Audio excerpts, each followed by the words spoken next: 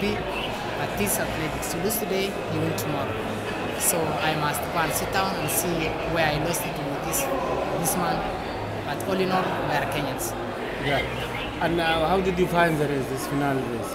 So I find the race, it was very fantastic because we as Kenyans, we won 1-2. So it's not bad, it's okay. And I can see everything is okay, it's not bad. So now it's just only to focus on next year. Yes, are you satisfied about this result?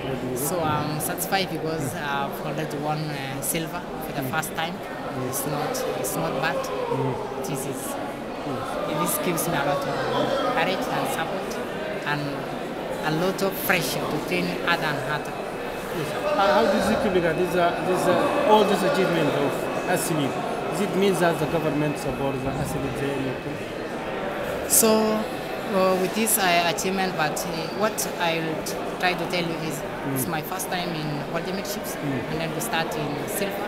It's not bad, it's good, but the main challenge now is to stand firm and be focused in what the remaining part of Diamond Leagues, Golden Leagues, and then to wrap this party with the first impression to my colleagues, to my fans, to my training mates, is just to run very fast.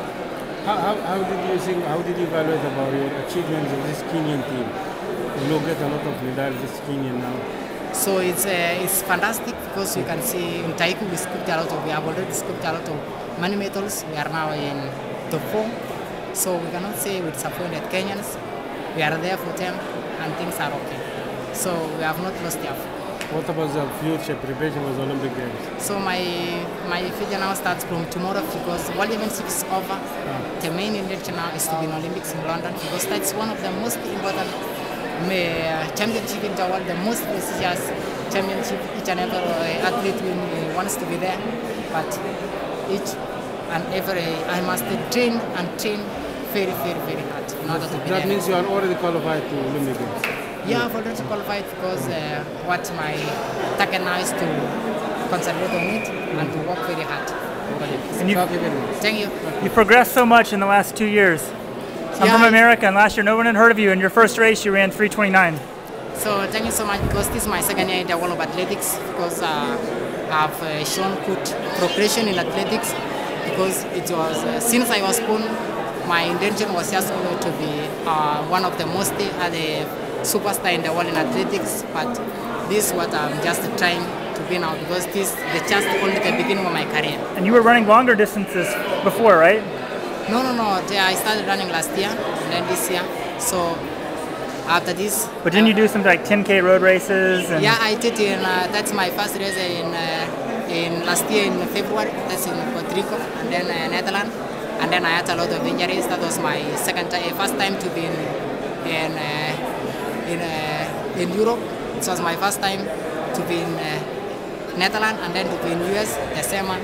But I had to go out back to Kenya because I was not. Moses Kiptanui coaching you? Yeah, Moses Kiptanui is my coach. Does that help having, as accomplished as he was? Yeah, what did he tell you before the race?